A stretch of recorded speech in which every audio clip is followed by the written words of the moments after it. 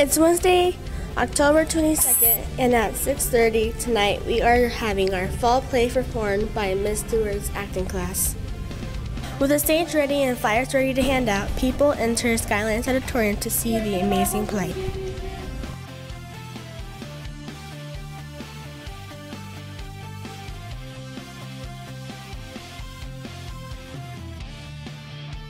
I basically designed the set, and then my beginning actors, first and second period and fourth period stage crew students build the set. And between Mrs. Zamora and myself, we oversee, and we also do a lot of the work. And then we have some of the students who spend a little extra time.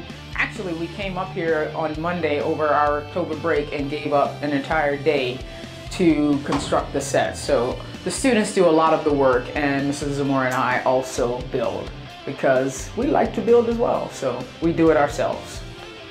The week of their anniversary party, she's in Japan. Her mother was sick. May leaves Chinese. I know. Her mother is visiting Japan.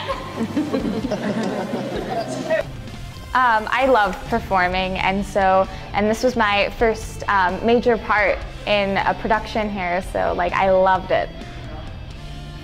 I'm always proud of how hard my students work. They go above and beyond everything that I ask them to do. So absolutely, I'm proud of them. I think one of my biggest fears while performing is that I'm going to screw something up royally, and I had this fear that I was going to trip up the stairs, I was going to fall down the stairs, something bad was going to happen and no one was going to be able to fix it. And I mean, I shrugged through it, and yeah, and we're okay, so. When the lights dim and curtains close, the first play of the year comes to an end. Reporting for CTV, I'm Hannah Woodward.